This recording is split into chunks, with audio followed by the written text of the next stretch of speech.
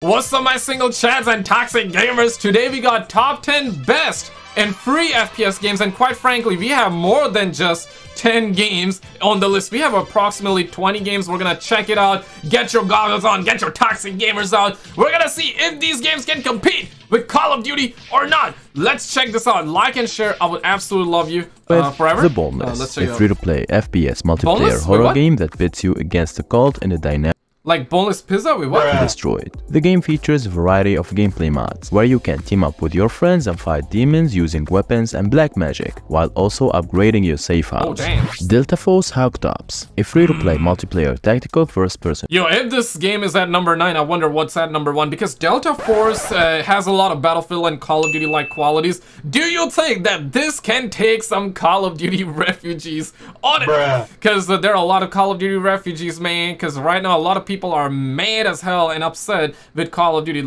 I do think this game has a lot of potential, but part of me just feels like that it's gonna get some refugees over, but it's not gonna be able to beat it though. I'm just being honest. And at number 8 we got the finals, and the finals just came out recently. A lot of people love it, and because of that I just got reminded of, because recently EA and DICE came out and they did say that the next Battlefield game is gonna have industry standard destruction. It's gonna have next level destruction. It's gonna blow everybody away, or I should say blow everybody's minds away. Treating issues that the devs are yet to address. The Finals is one of the games that successfully applied environmental destruction in its gameplay, and if you're looking for a next-gen, fast-paced, high-stake, and spectacular game, The Finals might be the one for you, and I think it will go down as one of the best innovative FPS games in. Do you think the next Battlefield game can beat this game? A free-to-play game that features a unique 4v4v4 format, where 3 teams of 4 players each compete over control of an uplink. One team defends and the other 2 attack, and teams take turn defending, with a new team defending each round from a different side of the map. You can choose from 4 different classes: Assault, Infiltrator, Support, and Engineer, each with their own weapons and gadgets, and use them to your advantage in various situations. Yeah, got a little bit of that. Give me that Battlefield nostalgia there for a second. That's something that Battlefield 2042 removed. It has CSGO vibes as well. Yo, what about CSGO? I heard that they got a new game coming out. It's already out, right? Each other for you to take out the last one and take the win. Block. Man, I don't mind the mommy milkers the way it was looking, but you know that it's gonna be microtransactions. Hell. Like a mix between Counter-Strike and Minecraft. The game features multiple game mods, over 40 different types of blocks, and a creative mod. You face off in epic 5v5 matches where you have to work with your friends. Yo, if you play Minecraft, what are your thoughts on it? WL banger, or you got erectile dysfunction? What you thinking? Histera, a free-to-play fast-paced multiplayer shooter with a unique features: a changing battleground called the Glitch. The map changes during the match and affects the situation of the players, bringing chunks of terrains and weapons from different areas into the arena. And you, alongside your friends, have to adapt to the changing environment and use the best weapons for each situation to stay on top. Histera is currently in early access, and it's coming in 2024 with different maps, mods. Okay, this one is kind of mid though. This one looks kind of mid-ish, but I'm sure somebody out there love it. If you love it, let me know. Thoughts on this one real quick? And cosmetics. Counter-Strike 2, the iconic FPS game that is a free... How did we go from number 1 to number 1 right there?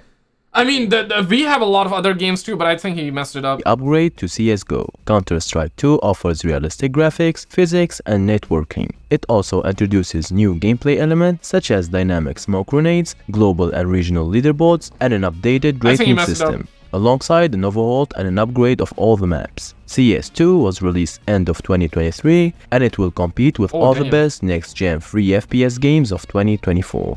Shatterline, a free-to-play multiplayer this is number 4, so we got number 1 early. FPS game that offers both co-op and PvP mods. The game is set in the near future, where humanity faces a cosmic threat called the Crystalline, which transforms living beings and planets into its own image. Players can choose from 8 unique classes. I like it. Yeah, I like this a lot. It gives me a lot of like Modern Warfare 2 OG vibes, that quarry map especially, right? Just the vibes. It doesn't look like it, okay, before you get mad at me. It doesn't look like it. It's more like, it has a lot of that clean look, but I do like the holy, you got zombies like escort and more. Shatterline is currently in early access on Steam, and it will become available on 2024. Xdefiant, a free-to-play first-person arena shooter game by Ubisoft. The game has been delayed multiple times due to some gameplay and... Your thoughts on this one real quick? Do you think that this game is gonna bang or gonna just give all of us erectile dysfunction? What are we thinking? Because it got good solid aspects to it. But I'm not sure. The best thing that they recently announced was that it's gonna have skill-based matchmaking until like level 25, but in public lobbies after that, no skill-based matchmaking, guys. Yeah, I think it has a lot of. I hope this game succeeds, bro. Otherwise, dog, there is gonna be nothing Call of Duty is gonna ever able. You know. Halo and Destiny. Number 2. Bungie. The game is a sci-fi extraction shooter that is similar to Escape from Tarkov, but more focused on the PvP aspect. You and your friends land on a planet and must battle other players to escape alive with loot. The game features realistic graphics, dynamic weather, and customizable weapons and gear. And it's expected to be released in 2024 for PC, Xbox Series X, and PlayStation 5.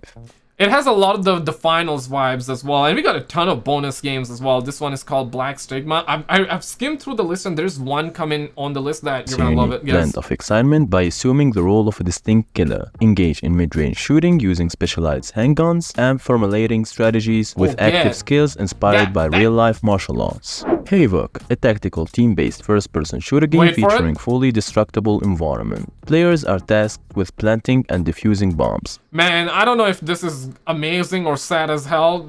Not for this game, obviously, but it's sad as hell that we... like, a ton of games have destruction. There used to be a time that destruction was unheard of in a lot of other games. It was like that, the beautiful, just unique-ass thing for Battlefield, and they got rid of it, and it's like, damn, bro, you know what I mean? I hope their next game actually brings it back. They're saying it's gonna be mind-blowing. People are gonna be shocked. It's gonna be so realistic that people are gonna look like this, you know what I mean? And then we have Roblox, this one, boys, this one. One of the games is Frontline, a first-person shooter offering battles for up to 32 players on different maps using diverse weaponry. Roblox Riotful, an action FPS experience where players can customize their loadouts and skills for intense... Dog, I remember when these videos started blowing up on Twitter, right? Everybody was everybody was sharing this, and this went viral because nobody was expecting Roblox to look like Call of Duty with good graphics, like holy mother of God, like god damn, you know what I'm saying? And then we got Setback. Weapons infused with time-altering technology. Instead of traditional death mechanics, players experience setbacking, where they travel through time. So you have to strategically use movements and physics to outsmart your opponents. Clan Wars, a first-person shooter with survival elements, primarily focused on online multiplayer games. They brought it from the PlayStation 3 days, locations. Players must navigate challenges, collect resources, and fortify their homes. But man, no shame, to be honest, because like I know PlayStation 3 and 360 era was honest to God my favorite though. Thoughts on this one real quick, man? Think about it for a second. Bad Company 2, Battlefield 3, even had Battlefield 4 during that time. Modern Warfare 2, Modern Warfare 3, the original, not the new one. Black Ops 1, this one's called SWAT Tactical. Black Ops 1, Black Ops 2, man, we had GTA 4 came out around that time. We had Uncharted games, God of War games, Halo was at its prime. We had so many good games at that time, bro. Whatever happened, dog? What is happening? What is going on? Where are the games, man? We all are waiting for GTA 6 and some good ass FPS games. I hope the next Call of Duty game is good. It's Treyarch making it, so there's a chance. And now we got Polygon. Okay, this is like literally like the #1, the real #1 spot. And guys, we recently done 41 minutes of new FPS games that are gonna be coming out this year. Click on this video on the screen. You're gonna absolutely love it. We got a lot of them are free, a lot of them are not gonna be free because this list was free only, but check this video out and you're absolutely gonna love it.